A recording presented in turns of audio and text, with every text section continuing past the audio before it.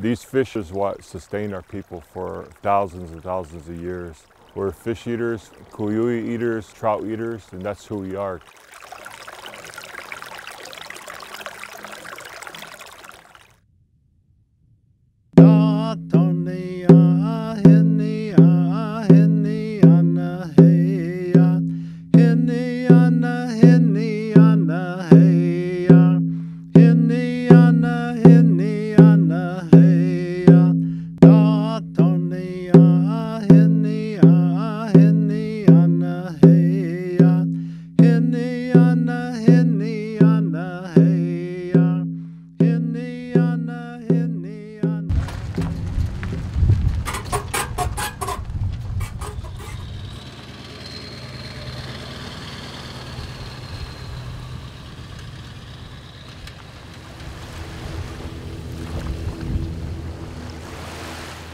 I'm here to catch Lahontan Cutthroat Trout. Pyramid Lake has some of the best fishing in our nation and maybe around the world, so it's a destination fishery. Tens of thousands of fishermen come to Pyramid Lake each year to fish for Lahontan Cutthroat Trout. And for tens of thousands of years, the lake has been home to the Numu people of the Pyramid Lake Paiute Tribe. In the last 10 years, since the lake started kind of picking back up in the quality of the fish, you feel silly to pass up an opportunity to come fish for cuts that are bigger here than they are just about anywhere else in the world, you know, so right in your backyard. My name's Brian Hoffman, B-R-Y-A-N, H-O-F-M-A-N-N, reporter for KTVN Channel 2 News in Reno. I'm out here covering opening day, and I've talked to some amazing fishermen with some amazing tall tales, I'm sure. A 50-pounder that slipped away. I'm not sure if that really existed, but these guys are all enthused. Got a bunch of energy out here. Some of these guys have been waiting since 5 in the morning to get in the water and haven't quite hit it yet, but there's a lot of excitement out here for opening day. 30 miles north of Reno and the same size as Lake Tahoe, Pyramid Lake has always been a destination fishery. Celebrities like Clark Gable found themselves at the iconic fishing ranches back in the 1930s. Back then, the fish seemed to be getting bigger and bigger, leading to the record 42-pound, 39-inch trout caught by Johnny Skimmerhorn, a member of the Pyramid Lake Paiute Tribe. But what the fishermen didn't know is that the trout were unable to spawn, and the reason why the fish seemed to be getting bigger and bigger was because there were fewer and fewer fish.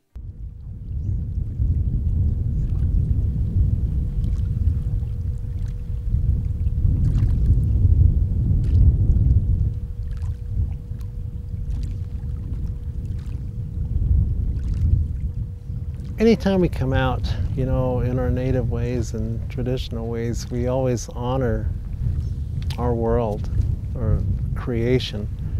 Every time I do come out, I make an offer of tobacco. And so I was making that offer to the lake, to the four directions, to my spiritual protectors, but also for our people. And praying for, especially for our youth and for our elders and our leadership, that they stay strong as well too.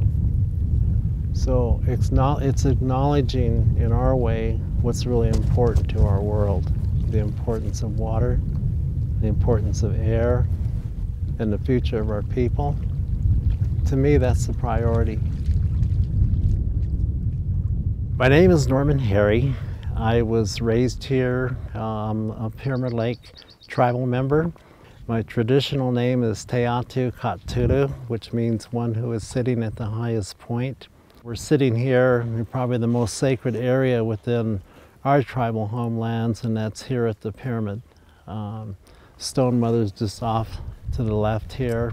It's just always so special to be able to come down here and remember our ancestors who walked here before us, but it's also a reminder when you look at the lake level how much has declined since the Reclamation Act. Congress passed the Reclamation Act in June of 1902. Under the act, the Newlands Project was one of the first projects authorized. The project, drafted by Senator Francis D. Newlands of Nevada to provide irrigation water for the Lahontan Valley towns of Fallon and Fernley, was to include a dam that would divert water from the Truckee River, which is Pyramid Lake's only source of water. Construction on Derby Dam began in 1903. The diversion dam was completed in 1905 and diverted half of the Truckee River water flows into the canal, carrying it 32 miles across the desert to the Lahontan Reservoir, which was supposed to irrigate over 300,000 acres.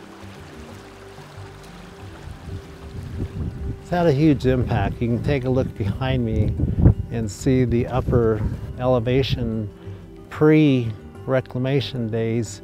And so when the water level was at that height, we're talking an 80 feet drop. When the dam was constructed, there was little consideration of the people, the lake, and the fish downstream. Senator Newlands was even quoted as saying Pyramid Lake existed only to satisfy the thirsty sun. And due to his project, lake levels dropped by 80 feet.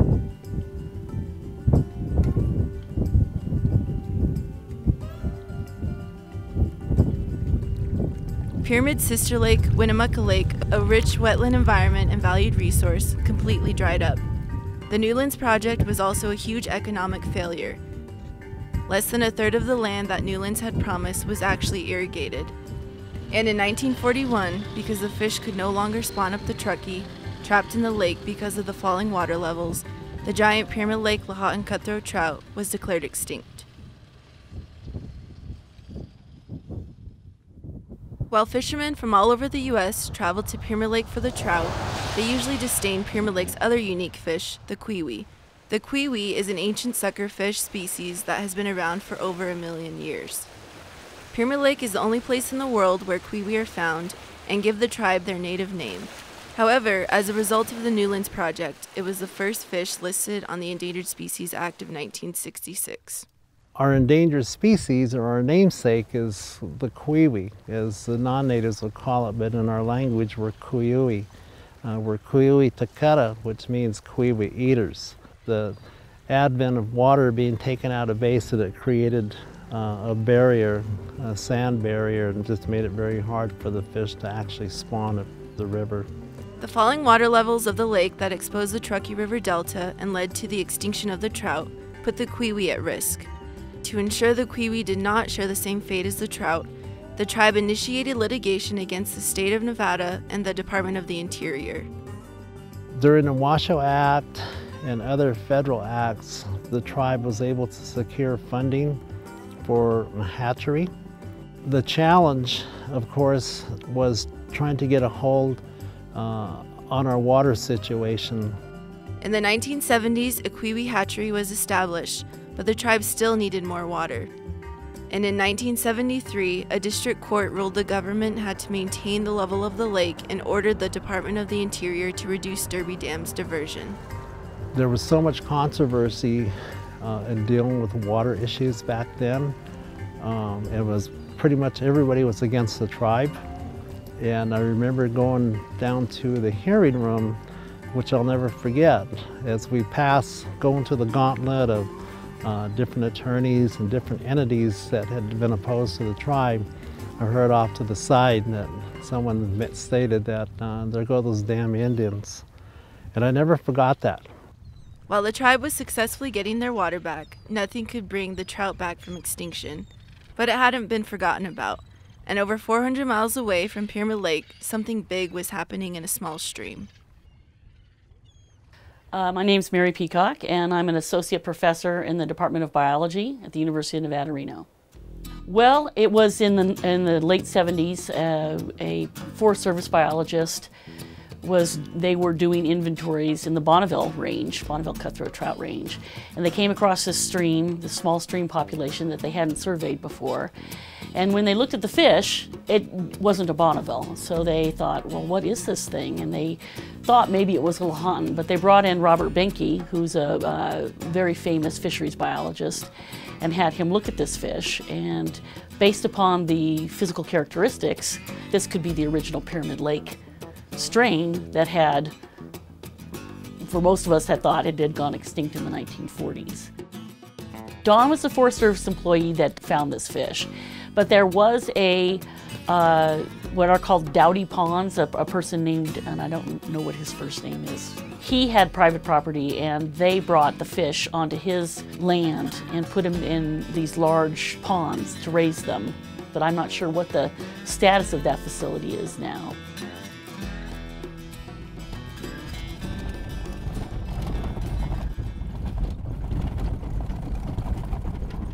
My name's Don Duff. When I was a biologist for Bureau of Land Management in Utah, doing surveys out in the West Desert of Utah, I discovered the Lahontan Cutthroat Trout. Didn't know it at the time, but confirmation through Dr. Benke at Colorado State University confirmed that it was Lahontan Cutthroat pure strain. Well, you couldn't ask for a better day.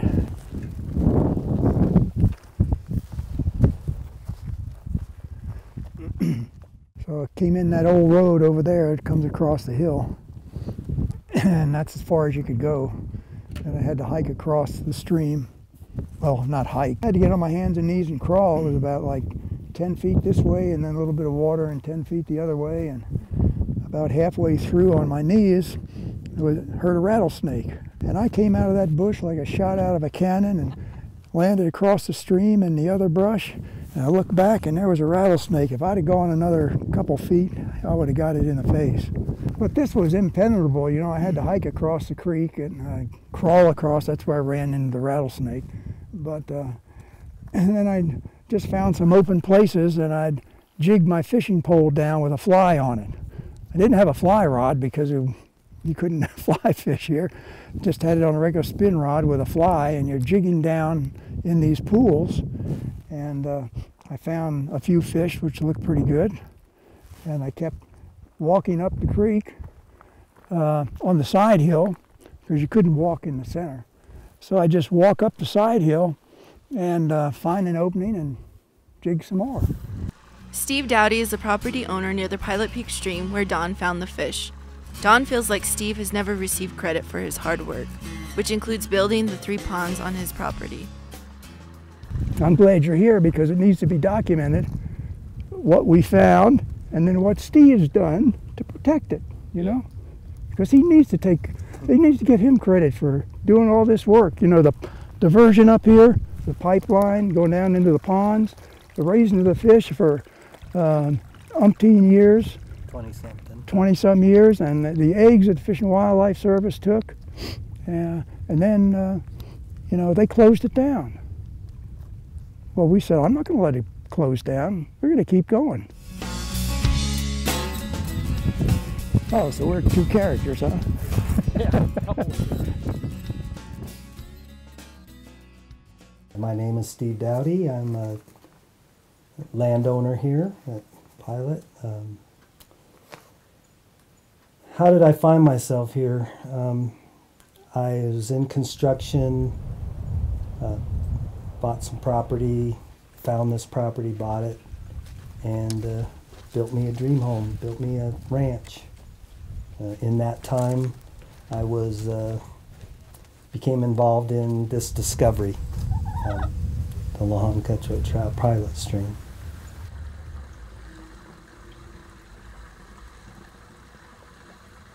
It became apparent after a couple of years that this was going to be prolific, and Lahontan National Fish Hatchery came on board, and they were elated to have 3 ponds. We knew it was special from the day we discovered it, and the day that Dr. Benke confirmed that, yeah, I think this is the real thing. Don's just got my back, you know, kind of a father figure to me. I was here when he started almost, and I've seen his son grow up. I've known him a long time. He's a good friend and just a good guy.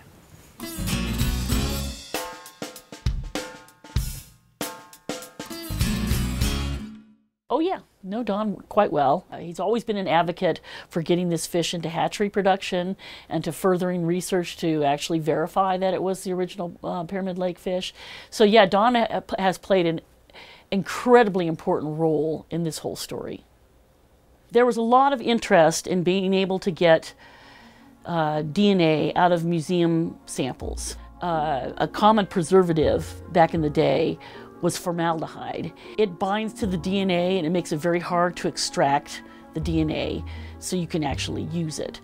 So the techniques improved where we could actually do that, and there are lots of museums across the planet that have vast collections of organisms, and some of these organisms are extinct now or been greatly reduced in their range, like Lahontans.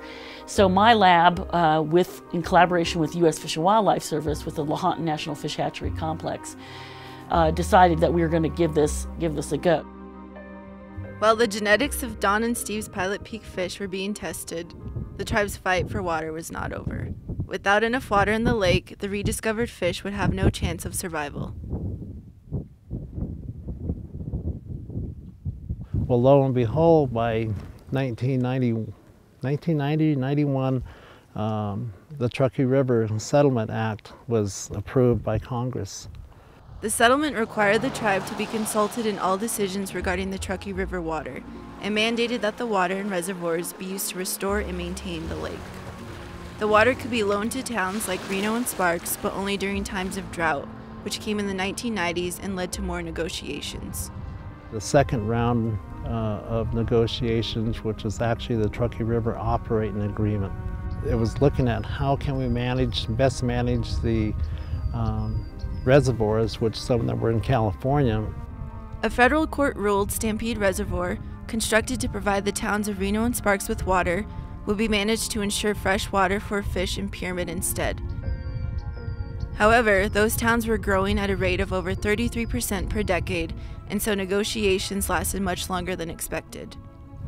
The water was not to be used for development or growth, and so everyone thought, well, all the parties said it might take maybe 5 to 7 years. I think it was almost 13 years. I remember it was February 28, 2003, about 3 days before I left office, we went ahead and signed off on the administrative review for TROA. And so that was huge. The tribe was succeeding in their fight, and maybe the trout could someday come back home. But was the fish discovered near Pilot Peak actually the same fish that went extinct in the 1940s? Nobody knows how the fish could have found itself in a tiny stream over 400 miles away from the water of Pyramid Lake. My theory is that by 1864, they were taking several thousand pounds of fish out of Utah Lake, and not to mention the fishing in the surrounding streams. So the streams were getting fished out. So they decided to import eggs from other hatcheries, specifically the Shasta hatchery in California, which was on the Intercontinental Rail Line, which had a water stop up at Lucin, just north of us here. There was trains coming across bringing fish into Utah, probably Lahontan cutthroat eggs or fish from Pyramid Lake. Some sheep herders, ranchers, who were out here in the valley said, oh, we got some streams up here, don't have any fish, because it's a very hostile environment up here, as you're seeing, on the shores of the Great Salt Flats. So they probably got some fish and brought them out here. I don't know that I ever heard that one completely from Don, but the story I heard was that they needed fresh water to feed the steam engines. The railroad had come through Wendover, so my take is, or the take I've heard of, was that perhaps the people doing the railroad brought the fish out as fry, small fingerlings, and threw them in the creek. But I sure like Don's story. You know, unless these guys took a cab at the the Nevada border, there's no way that they couldn't have themselves moved into that water. I wrote to these museums and got samples that were, verified Lahontans collected in 1911 to 1913. So our plan was, if we were successful in getting DNA out of these museum samples, that we were then going to compare them to populations across the range and to this Pilot Peak strain that was found in Utah. One of those other strains was the Summit Lake strain, which the tribe had used to restock the lake in the 80s. However, that strain never reached the sizes of the original fish. What they did is brought in different strains spawned them and to develop a Pyramid Lake strain. And I think the last 5 years was primarily Summer Lake. One of the fishery staff members and myself, we went to where the Pilot Peak fish were to look at them. Professor Peacock's lab found that those fish from Pilot Peak were the closest genetic match to the original, thought to be extinct strain of Pyramid Lake Lahontan Cutthroat Trout.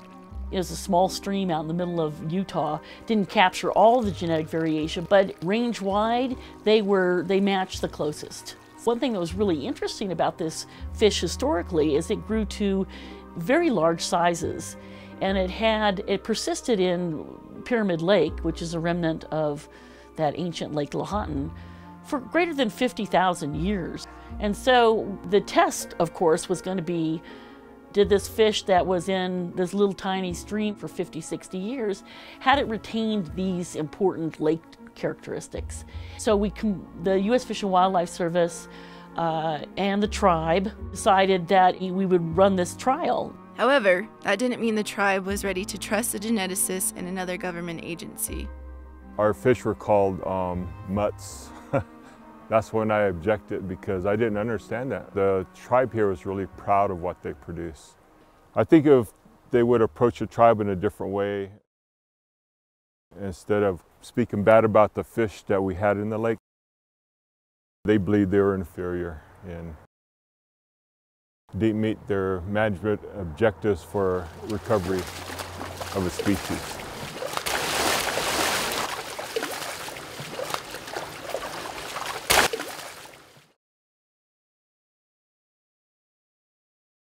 But I think over time, just understanding the genetics, we finally came to the decision to actually put them into the lake and see how they respond. That was in 2006, and by 2010, 2011, people started catching these fish, and they were big. I've got the blues, I feel so lonely.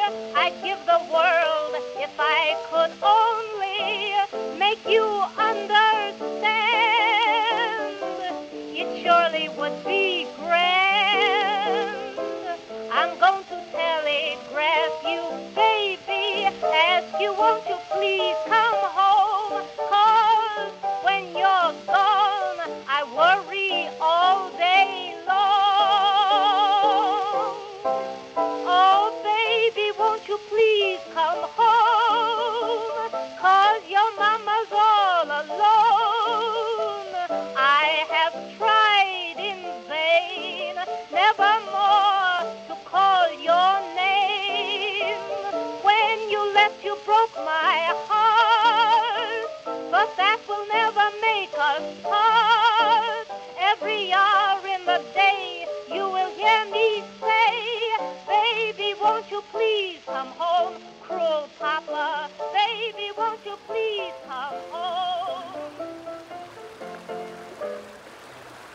I believe both species are good, Pyramid Lake strain and the Pilot Peak. When they spawn up the river, they probably spawn together, so they're going to survive together.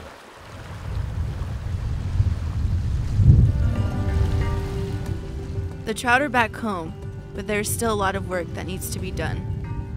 Well, the fish are very important to the tribe and to the environment, just keeping it going. They need help spawning, so we're here to help them. They come here to spawn because most of them have been acclimated to the lake water in this location. So it's sort of like a homing device. They come back to where they were raised. We also have some of their relatives up in pools up on the shoreline, and they get the scent of that coming down the water, and also the food that we're feeding them. First thing in the morning, the fish are sorted into males and females.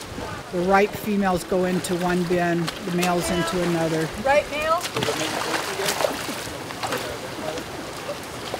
When they're ready to drop their eggs, their bellies will be real soft, and if you exert just a little bit of pressure, the eggs will come out. If they don't, then we call them green, and we throw them back and wait for them to ripen up.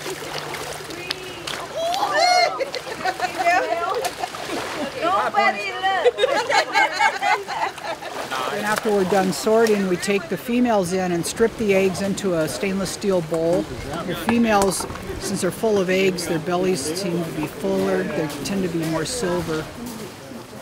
And then we bring a male and fertilize the eggs.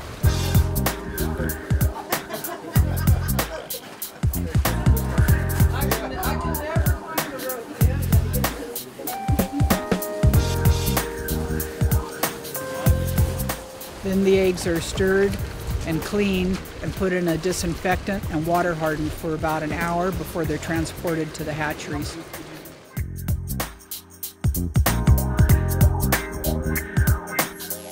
And they're grown up to 4 to 6 inches. They're brought over here to lake operations, acclimated to the lake water, and then released into the lake. My name is Denise Shaw. I work for Pyramid Lake Fisheries, and I am the production manager. We go ahead and raise the fish till they're about 4 to 6 inches, just so they're just a good size to handle. And what we do is bring the fish into the trailer, we put them in a solution to knock them out, and we cut off the fin. That's a way to show that the fish has a tag in it. After we clip them, we take them over to the machine and actually put them in the machine and tag it. A small micro tag goes into the nose of the fish, and if it's tagged, it goes out one pipe, and if it's not tagged, it'll shoot out the other way. And then we just go through and keep tagging all day long.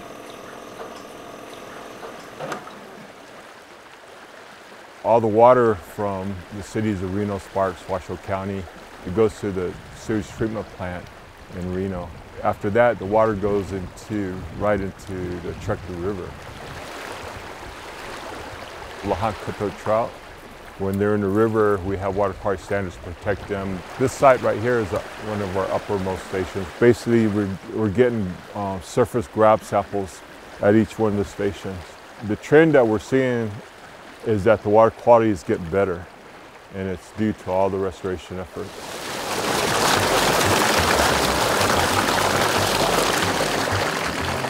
There's already a victory under the belt, and now we're finishing it to make sure it's done all the way right. So many stories you hear where, yes, you try to save a species, but then you're busy fighting people coming in.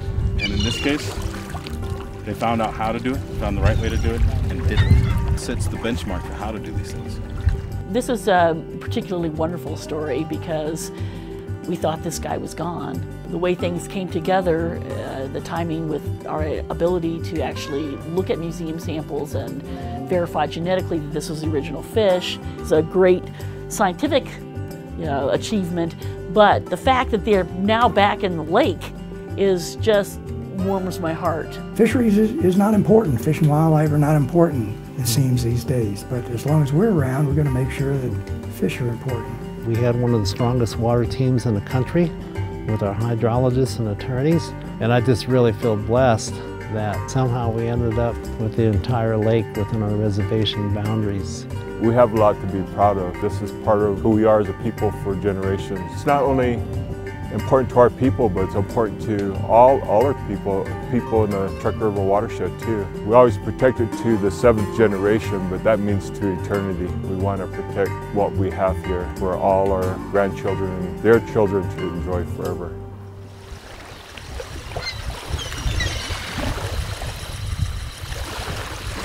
No Autumn Harry Minania. No cui-ui pa punanadaway. No cui-ui tukara denade no. My name is Autumn Harry, and I come from the waters of Pyramid Lake. My ancestors fought hard to protect our resources. The water, plants and animals, fish, all provide life for my people.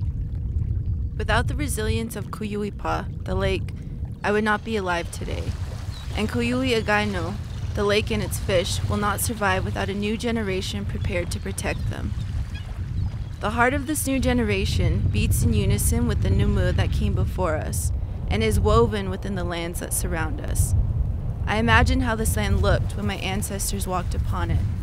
I imagine ancient watersheds flowing through here with unimaginable force, undammed and pure, carving a path for the next generation, because water is what sustains us. Pa no okwe tu, pa anusapita. Water is everything. Love the water.